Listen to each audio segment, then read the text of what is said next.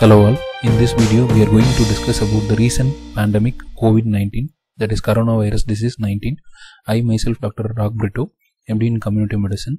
I have made this presentation taking the content majoritarily from the World Health Organization and Ministry of Health and Family Welfare, Government of India. Before going to the pandemic COVID-19, we should know about the history of pandemic. In the history, majority death has been contributed by plague, followed by smallpox, then followed by flu, and followed by cholera. If we look at the timeline, plague was nearly in the 14th century, smallpox was in the 16th century, cholera was in the 19th century, in the early 20th century it was the flu, and in the late 20th century it was the HIV. So now 21st century it is the coronavirus family, that is MERS, SARS and COVID-19. The dot looks very simple because the number is only 20,000. Threat here is the spreading power of the disease. Even though the fatality is rated between 2 to 10% depending upon the age composition of the country, the challenge is the spreading power of the disease. So it spreads so fast.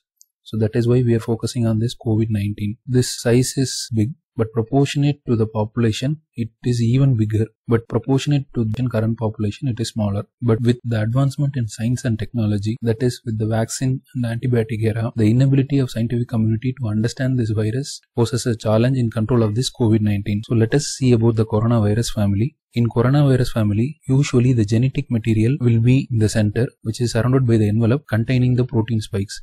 These spikes looks like the crown. In Latin means corona. That's how the name of the corona is derived. Corona family of viruses causes mostly respiratory illness, rarely gastrointestinal illness. Mostly the infections will be mild and it will not be serious, except the SARS, that is severe acute respiratory syndrome, MERS, Middle East respiratory syndrome, and the recent pandemic COVID-19. This corona group of viruses are inherent among the animals. For example, SARS, which happened an outbreak in 2003-2004, the reservoir was civet cat. The humans accidentally acquired this SARS coronavirus. In 2012, Middle East respiratory syndrome in Saudi Arabia from camel to humans. This SARS caused nearly 8,000 cases, accounting the case fatality rate to 10%. MERS till date about 3,000 cases and almost 1,000 deaths happen, thereby attributing about 35% of case fatality rate. So these coronaviruses was directly transmitted from animals. The human-to-human transmission was not as severe as this COVID-19. Now the current situation is, with the coronavirus outbreak, 26th March 2020, we have crossed 4 lakh cases and 20,000 deaths in 196 countries. COVID-19 stands for coronavirus disease 19. It is named as 19 because it was first reported in Wuhan, China in December 2019. Initially it was called as novel coronavirus. That is, if you would have asked anything about this virus to any of the scientific experts in November 2019, nobody would have known about this virus. The origin of the virus, that is the animal reservoir, is unknown. Now the mode of the transmission. Why the mode of transmission is important? Because there is no vaccine or drug available for this virus. So understanding the mode of transmission and control of the spread is vital. So how it is transmitted? It is a respiratory disease. It transmits by the respiratory droplet nuclei. Either it can directly spread from the cough of one person to another person or through the fomite. Person who is coughing keeps his hand and the person shakes hand with infected person, or if the person touches the laptop or the door handles, tap and the rails, lift buttons, so then he can get the disease because the virus survives for about days in surfaces. So that makes this virus more contagious. So to avoid this, what we can do is, we can use our elbows we want to touch. So how to prevent this? There are 2 key strategies in preventing COVID-19. That is by social distancing. The Government of India and WHO recommends 1 meter. 2 meter is even better. So avoid touching the objects. Then we have to wash our hands regularly with soap and water. Then we can use alcohol sanitizer with 60% alcohol in it. We should avoid touching our eyes, nose and mouth. We should throw out the used tissues into the dustbin immediately. We should use handkerchiefs or tissue paper while coughing so that we cannot disseminate the virus into the surfaces. Avoid mass gathering in crowded places.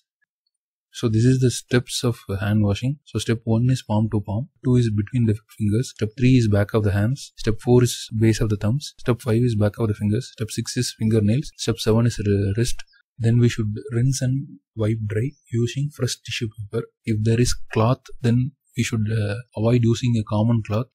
So here we have mentioned about social distancing and hand washing. Can a mask prevent the disease? Everybody need not wear a mask. You can wear the mask only if you come under these 3 categories. That is, if you have symptoms fever, cough and difficulty in breathing, you are carrying a COVID-19 patient, either suspect or a confirmed case, you are a health worker attending, that is a doctor, a staff nurse, healthcare provider attending the patients with respiratory symptoms, then you can use the mask. So how to dispose this used mask? We need to immediately keep that mask within the dustbins. Then we should disinfect using 5% bleach solution or 1% sodium hypochlorite solution, and then disposed of either by burning or deep burial. Now, what are the symptoms of COVID-19? Symptoms of COVID-19 are fever, tiredness and dry cough. About 80% will have only mild illness or recover from the disease. Rest 20%, especially the aged population, the person who have high blood pressure, heart problems, diabetes, cancer, immunosuppression therapy are more likely to develop serious illness. In this pyramid, so as I told earlier, about 80% of the cases will be mild. These 80% of the cases will present with or without pneumonia. They does not need any oxygen therapy. This 14% of the severe cases will have shortness of the breath. Their oxygen saturation falls below 93%. Respiratory rate will go above 30 per minute and they need oxygen. They are categorized as severe cases and they recover fast. About 5% of the critical cases who go for respiratory failure, septic shock and multi-organ dysfunction and failure. So these cases requires ventilatory support. So here is the COVID-19 fatality rate by age. So far, less than 10 years of age, deaths are very rarely reported. In the middle age, it is 0.2%, and above 50, it is 1.3%, and climbs up to 15% in 80 plus. And here is a comparison for people who has morbidity, previously existing morbidity like hypertension, diabetes, cardiovascular disease, COPD, and cancer above nearly 5 to 6%. And if they have no comorbid conditions, then the case fatality rate is less than 1%. So how long is the incubation period for COVID-19? COVID-19, it ranges between 1 to 14 days. Most commonly, the incubation period is around 5 days. So in case of quarantine, we quarantine the contacts for 14 days. Overall, the contacts here, a person living in the same household as the COVID-19 case, a person having direct physical contact with COVID-19, and a person who had contact without PPE or possible breach of PPE, and a person who was in a closed environment or had face-to-face contact with COVID-19, especially as a distance of within 1 meter, including air travel.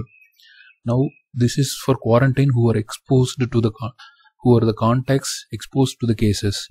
Isolation is for the patient, and the time duration is till the test becomes negative. And the social distancing is recommended for everyone during this pandemic situation. Diagnosis is done by RT-PCR from nasopharyngeal swab. So the take-home message here is the social distancing and hand washing. So unless you fall under the specified 3 categories, you need not wear mask, but you should follow social distancing, that is at least 1 meter distance between people, and hand washing.